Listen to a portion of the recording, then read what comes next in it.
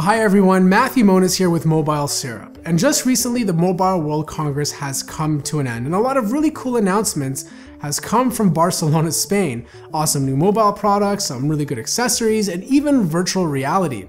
Now whether you've been paying attention or not, you don't have to worry because we have you covered.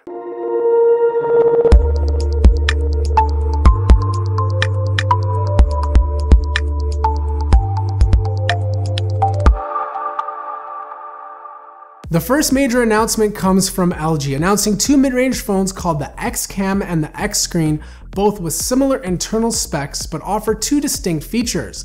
The X-Cam comes with a dual camera system, one 5 megapixel and 13 megapixel sensor on the back, while the X-Screen has a dual display similar to the one on the LG V10. But the biggest and most exciting announcement from LG was the LG G5, and that's because the G5 has been completely redesigned compared to previous years. It's now all metal instead of plastic, the screen size has been reduced from 5.5 inches to 5.3, and you now have the option to have an always-on display.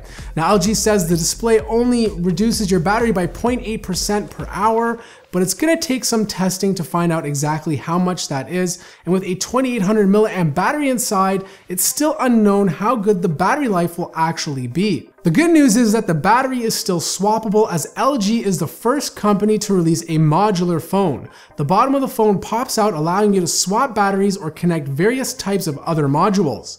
One of them is the LG Cam Plus, a camera grip that adds control like a shutter, video recording button, but also increases the overall battery capacity to 4000 milliamps. And the other accessory is a portable DAC, or otherwise known as a digital to analog converter, co-designed with Bang & Olufsen, that raises audio quality from 24-bit to 32-bit. On the back of the G5 lies two cameras, one 16 megapixel and the other a wide-angle 8 megapixel camera, the latter perfect for capturing more people in a selfie or great for wide landscape shots. The software also has been toned down, thankfully, and is not as disorganized and cartoony as the version before it.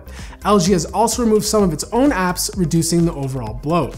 The G5 will pack a Snapdragon 820 processor, 4 GB of RAM, 32 GB of storage, a micro SD card slot, and uses a USB Type-C port. The volume controls are no longer on the back, but the power button remains, that also acts as a fingerprint sensor, something similar to the Nexus 5X. Release date is sometime in the beginning of April. LG also announced a VR headset called the 360 VR and a remote-controlled bot similar to the BB-8, calling it the LG Rolling Bot. The next major announcement was by HTC, revealing the official price of the HTC Vive Consumer Edition for $800 US and a pre-order date of February 29th. HTC plans to include a pair of Vive base stations, a Vive Link box, and a pair of Vive earbuds. The headset requires a very powerful PC to connect to, and for a limited time, the HTC Vive will be bundled with two VR games, one called the Job Simulator, the 2015 Archives, and Fantastic Contraption. Next up was an announcement by HP revealing the Elite X3, a Windows phone that is destined to be a phone, laptop, and desktop. It's an all-in-one device that runs Windows 10 and takes advantage of Continuum, allowing you to use the phone in multiple modes. It has a 6-inch display, a Snapdragon 820 processor, 4 GB of RAM, 64 GB of internal storage, and a micro SD card slot, expandable up to 2 TB. An iris scanner will be on the front, and a fingerprint scanner will be on the back. It will also have a 4150 milliamp battery and support wireless charging.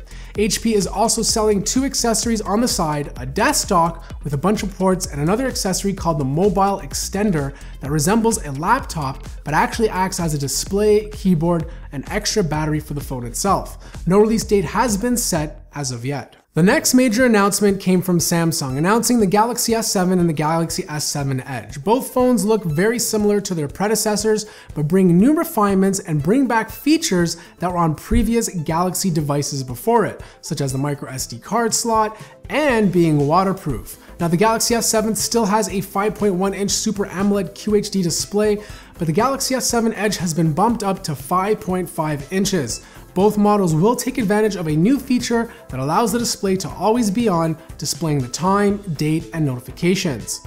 Now it's still unknown whether or not the new Edge will replace the Edge Plus. Other specs include 4 GB of RAM, 32 GB of storage, a 3000 mAh battery for the S7, and a 3600 mAh one for the S7 Edge. The international model, which includes Canada, will have an Exynos 8890 processor, while the US variant will have a Snapdragon 820. Both devices support fast charging, wireless charging, and of course, fast wireless charging. The S7 won't make the switch to USB Type-C, and it will retain a micro USB port. The rear-facing camera has been reduced from 16 to 12 megapixels, but will have larger pixels, 56% more low light, and have an aperture of f1.7. Samsung has also managed to reduce the camera bump on the back, making it almost flush with the phone itself. Now, Samsung has tweaked TouchWiz to be a little less bloated, and the app's Edge function on the Edge variant of the phone will have additional features. The Samsung Galaxy S7 and S7 Edge pre-orders went live on February 22nd, and if you pre-ordered, you also get a free Gear VR. The official release date is March 11th. But Samsung wasn't finished with the Galaxy S7. They also announced a 360-degree camera called the Gear 360. The Gear 360 is capable of taking 360-degree photos and videos, which you can easily stitch together, share with your friends, and upload to YouTube. Next up is Sony, and surprisingly, they did not announce a new Xperia Z6, but instead released a new lineup of Xperia phones: the Xperia X, the Xperia X Performance, and the Xperia XA. Think of these phones as offering performance somewhere between a mid-range device and a flagship one. The Xperia Performance is the fastest of the bunch and will have a Snapdragon 820 processor, while the X will use a Snapdragon 650 and the XA will sport a MediaTek processor. The two high-end models will both come with the same rear-facing 23 megapixel camera that's found on the Xperia Z5, but will have a new technology called Predictive Hybrid Autofocus. All phones come with a 5-inch display, but the two high-end models will have a 1080p display with 3 GB of RAM, while the XA will only sport 2 GB of RAM and have a 720p display. The two high-end models will have a fingerprint scanner, with only the Xperia Performance being waterproof. And finally, the good news is that all three of these devices will be making its way to Canada sometime this summer. But that's not all that Sony announced. They also announced a slew of accessories: the Xperia Ear, a new wireless earpiece that dictates incoming notifications and directions, the Xperia Eye, life logging camera, the Xperia Projector that projects touch-enabled images on the wall, and the Xperia Agent, a voice-controlled device similar to Amazon's Echo. HTC did not reveal anything about the One M10, but they did announce a new budget to mid-range Desire phones, 3 specifically with flashy new colors. And finally, Xiaomi announced their latest flagship, the Mi 5, which boasts top-of-the-end specs and design. The Mi 5 looks similar to the Note 5, but offers the latest Snapdragon 820 processor, 128 GB of storage space, a 3000 mAh battery, 4 GB of RAM, all for $354 US. Now, the phone will make its way to China and India, but there's no word on whether or not it will hit North America. So that wraps up the most important announcements from the Mobile World Congress in Barcelona, Spain. I want to know what your favorite device or announcement was from the Congress in the comments below. I want to thank everyone out there for watching this video. If you enjoyed it, feel free to hit that like button. If you're new to the channel, subscribe. And as always, don't forget to visit us at www.mobilesyrup.com.